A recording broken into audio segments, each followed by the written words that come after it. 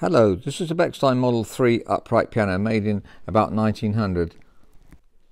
The casework's in reasonable condition. It doesn't seem to have faded with the lid being kept up. Very often when that's kept up you find that the colour is different here from behind there, but both this side and the other side of the fall seem to be very similar, and there's not a lot missing. There's a what we call a biscuit missing here. Actually it is there though. We've got it in a packet, so we can put that back on. Affectionately called a biscuit. I think it's a nice name. There's the biscuit on the other side. There's also a bit of trim come off here, but that's also in a packet, so we can put that back on.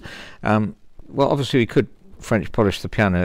It'd look stunning with this beautiful walnut veneer, so that's something that certainly could. Beautiful styling, love these pianos. They're particularly good instruments, made at really the height of the German piano, and 1900 I think is one of the best periods for German pianos. Well, it go right through to 1930s, excellent pianos, and even now West Germany is obviously the centre for making excellent pianos. So it's scratched a bit. We can certainly improve the case or French polish the whole thing, but that takes about 65 hours on an upright piano, so it's a long job, but we can certainly do it if you would like that done, if we're going to do the restoration on the piano in general. The client's wanting us to assess it with a view to restoration. It's come in with this stool which matches very well. It's actually an Art Deco mini stool which was made to match an Eve-Staff Mini.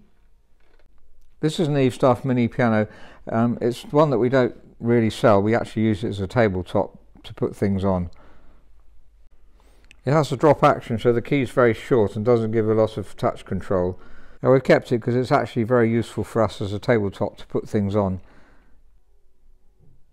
Now, the Bechstein's got a really good set of ivory keys which are almost perfect, but if you look behind the keys here you might be able to detect it on the video. It's strong evidence of moth damage. In fact, there should be a felt going along there, and I think the moths have eaten most of it. So if you look underneath this name board here, as it's called, we'll have a look and see how much damage there is, and we can see that it's almost entirely been eaten. And if we look under the keys, as expected, that felt there, as you can see, has almost disintegrated, and the key dip's very great on some of them, and that's because of the felt being eaten up there. And the centre rail's not too bad, this balance rail, but I imagine we'll have to replace those too. And if you look at the felt at the back here too, that's been chewed up. There doesn't seem to be too much moth damage in the action or the rest of the piano, which is encouraging, but they have eaten some felt here, as you can see on the dampers. So we'll treat the whole piano and obviously put moth killer on it just in case, and you can apparently prevent moth damage by using lavender spray or cedar wood. If you're familiar with treating for moth and you've got other ideas, please do let us know. We're always useful in those videos when people comment, and if we get something wrong also, please let us know. I'm now looking at the tuning pins because very often on the Model 3, models basically the old style Model 1 to 5 Roman numerals, the 6 to 10 don't seem to have so much problem with the rest plank, but the wood behind here with central heating, it very often, even if you put bigger pins in, they still don't hold, and we very often change the rest plank. That's the wood behind here.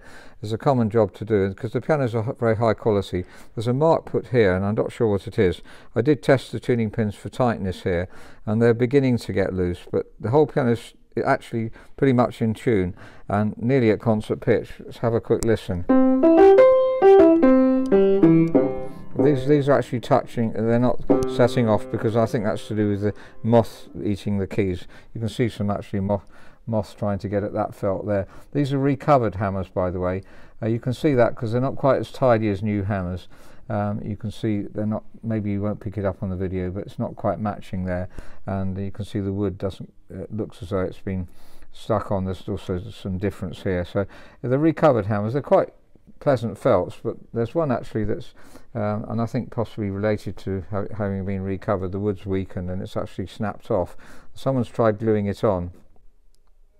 The actual hammer was inside the piano, but it won't glue on, and I've talked to my chief technician who is always working on hammers, and it just needs replacing. It's hard to get an exact match, obviously, we'd like to replace all the hammers.